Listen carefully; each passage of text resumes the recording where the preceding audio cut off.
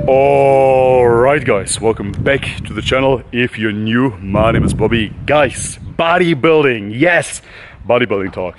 Guys, you enjoyed my last video where I explained how I built my legs back in the day when I used to be a bodybuilder. Not only am I an ex-vegan, but I'm an ex-bodybuilder as well. Guys, you liked the video, and therefore today I want to talk about how I built my shoulders back in the day. It is a simple trick that I applied back in the day, and I saw nobody in the gym doing it for whatever reason. Many people always ask me about my shoulder development. I had tremendous delts, cannonballs, right? That was one of my strengths. But before I continue and tell you how I built those delts, I want to let you know that yes, it is genetic predisposition. No matter what anybody tells you. I was killing myself in the gym and my biceps wouldn't grow. And listen, I applied every single technique to it. I will tell you how I developed my arms in the end. I started out with 26 centimeter biceps. Absolutely ridiculous. I had smaller arms than my ex-girlfriend. Anyways, not the topic. Bobby, stop ranting. It is about shoulders. Guys, every time I would go to the gym, I would see people do all kinds of isolated exercises for delts. Front raises, lateral side raises, rear delt, whatever the hell. All of those isolated movements, machine after machine and whatnot. For me, it became obvious quickly that what I need to apply is the same technique that I applied for legs and for chest. I didn't want to treat the deltoid muscle any other way. People told me, yeah, but it's a small muscle group. It doesn't really matter, right? Every time you do the back or the chest, you will work out the delts as well. So therefore, don't even worry about it, man. Why would you do any heavy movement for the delts? You do not need to. All you need for the delts would be some sort of isolated raising exercise. But that is not the truth, guys. It's not the truth at all. You have to treat every muscle in a similar fashion, especially if you want to build mass. If you want to build mass, we all know what we need. We need heavy lifts. And therefore, to give you the secret, what I did is this. I looked around and I saw people doing simple push exercises, one at a time. And then they went into those isolating exercises. What I did is the same technique that I applied for chest. First, I start with a flat bench, and then I go to the incline bench, and then I go to the butterfly, right? One isolated movement, two heavy compound lifts. Exactly. That's what I did. I started with dumbbell raises, and then I did the same thing with the barbell. Yes, sometimes I would use a machine as a second exercise, but the key is to have two push exercises.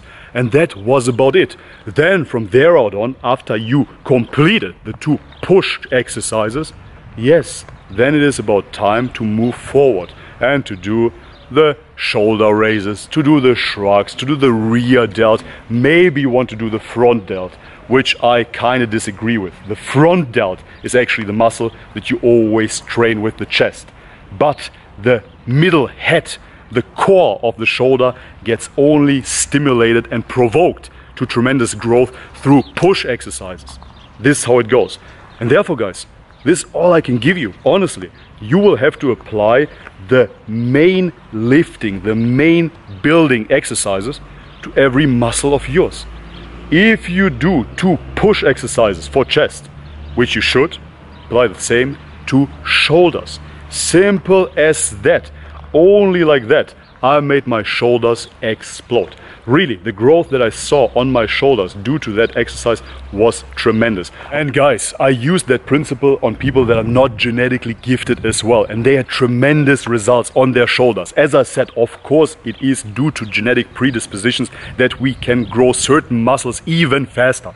But in all honesty, even with people that didn't got great shoulder genetics, this principle worked. You will have to keep the isolating movements last. It is about perfection. It is about stimulating the muscle in another fashion to pump in even more blood and to optimize certain areas if you have certain flaws, but especially in the beginning, it is about putting on mass in bodybuilding. You cannot start to chisel away your physique if you are 60 kilos. It is about building your body and putting on meat. For that, of course, you should eat meat in the first place, and on top of that, you should do heavy push exercise. Alright guys, so this already it, just a quick tip for today. Really try it out, apply it. It is about muscle failure in those push exercises. If you can, get a training buddy. I will get into that in another video. If you liked this quick talk about bodybuilding, let me know in the comment section. I'm keen to do more of this kind. I love talking about bodybuilding, but through veganism and all of that jazz, I kind of got away from bodybuilding and I didn't feel entitled, if you will, to talk about that topic. So let me know in the comments if you want to see more of this. Guys, again, little public service announcement. If you find yourself on Amazon, you want to buy something, hey, use our affiliate link. It doesn't cost you anything. You can just go through the portal. With that, you support Bobby's Perspective. On top of that, little side note again here, I am listing my Fiverr services, my technological services, if you will, of thumbnail and video editing or graphic design in general.